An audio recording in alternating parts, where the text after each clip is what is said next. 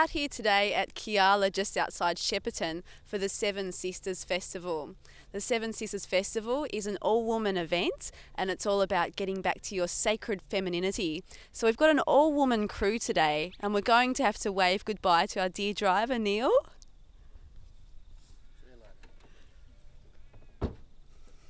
Let's head in.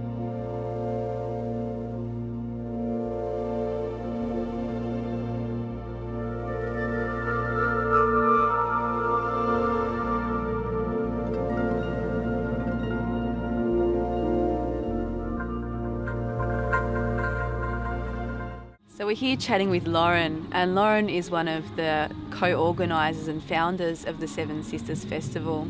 How did it all come about, Lauren? It's a very interesting story.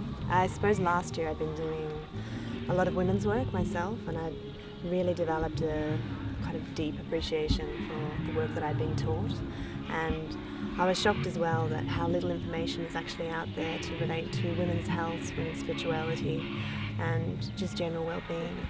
And it made me recognise as well why all these ancient cultures would have women's circles where they would have the elder women and the younger women sharing together, sharing stories, sharing wisdom.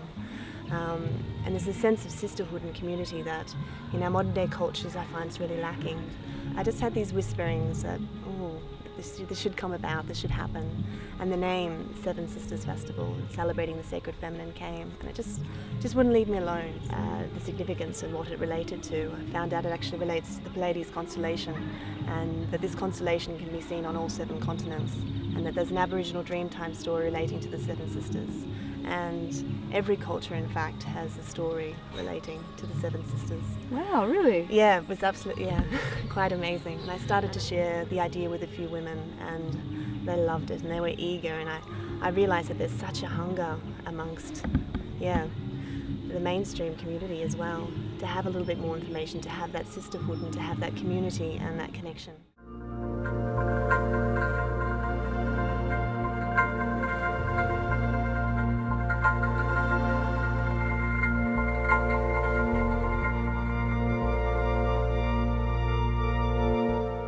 Stacia is a holistic healer and she took a large part in organising the opening ceremony here at Seven Sisters. Stacey, can you tell me a little bit about that process? Sure. So as part of the work I do, I'm really passionate about ritual and ceremony, holding community together, and that we need to bring that back into our community gatherings. Lauren told me about the story of the Seven Sisters and how at the time she chose the name she wasn't aware that there were stories throughout the 7 continents, Indigenous tribal stories, many different Indigenous versions in Australia that talk about the Seven Sisters and that they form the star constellation of Pleiades. But the story is, when I read through them to get a sense of how we'll journey through the opening ceremony, that these 7 sisters came to the earth to explore the human way, and particularly the way of men.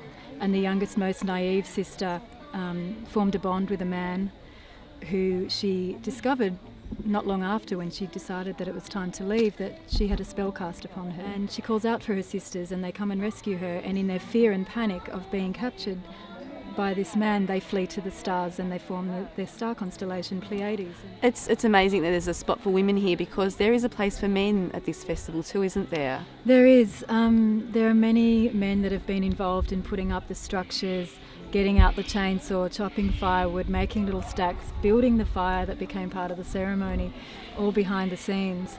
There's also a little camp of men down the road. They're around, and we acknowledge that healing the sacred feminine also means healing the divine masculine, because without the union of the two, we can't be whole.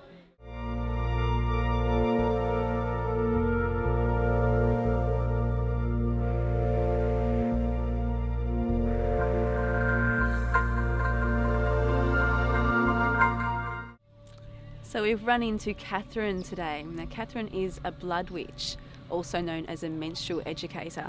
Catherine, can you tell me what a blood witch does? I guess blood witch is who I am. Menstrual education is how I deliver that to the world. I've been walking a conscious menstrual path, I guess, for 15 years. I learnt and taught myself how to be with the menstrual experience in a powerful and wise way, rather than most of our culture, which has it as a fairly shameful and painful place. Which is a beautiful word. It means, for me, it just means I have no translator, I have no religion. I am my own conduit and have a relationship with spirit in the way I choose it to be. I also use witch because I believe ritual is a very big part of humanity. I think we've used ritual throughout the eons to create change in our lives, and ritual is a big part of the way I teach. And I teach transformative education or cultural education. So I don't know much about what your philosophy is, but is it based along the idea that having a period is a beautiful and blessed thing rather than a painful thing? It's recognising that the menstrual experience is a gift. It's not a curse. Was never meant to be a curse. We're not born with shame, we learn shame. Yeah, the system is not designed to be painful. Yeah, it's actually designed to be ecstatic, and it's also designed to assist us with our emotional and mental health.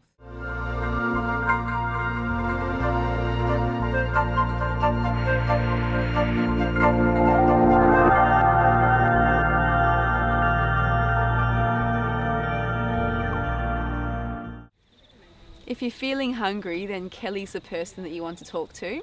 Kelly is the kitchen coordinator here at the Seven Sisters Festival. Kelly, what kinds of food is everyone dining on here? Well, what we're doing, it's actually a communal kitchen. So what the sisters have done is everybody's brought along something to share. So we've had a big fridge full of things that people have donated, whether it be from their garden or they've just brought along because they thought they wanted to share, whatever they're inspired by. Amazing things come out of that kitchen, yeah, and just everybody coming together and doing it, working together. Share, create, collaborate. That's the aim of the game. Very nice. Vegetarian food? Yeah, it's mostly been vegetarian, vegan mostly. There's some vegans around where we just have just have honey, but yeah, it's mostly been vegan. Maybe a little bit of honey here and there. Okay. So do you believe that food, like that movie, Like Water for Chocolate, your energy and your spirit can go into the food while you're cooking it? Oh, absolutely. Yeah. I mean, the secret ingredient in anything that tastes good is always love. And there's so much love flowing in that kitchen.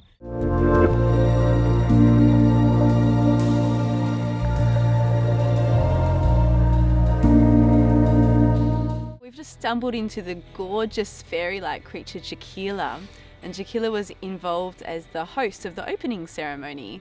So what did that involve, Jaquila? That involved introducing all of our amazing artists.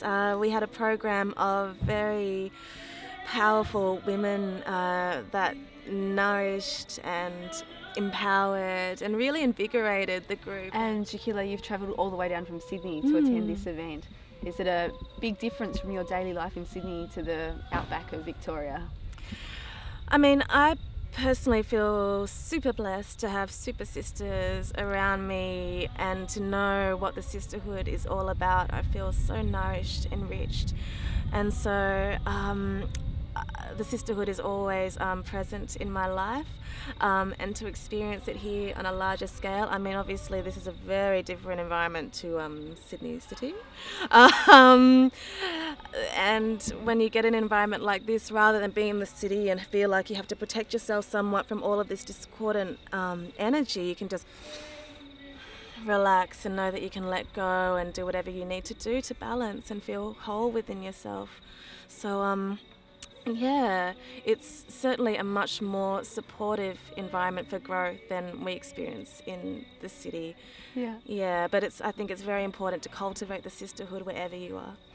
Oh, thank you. Thanks, Jaquila.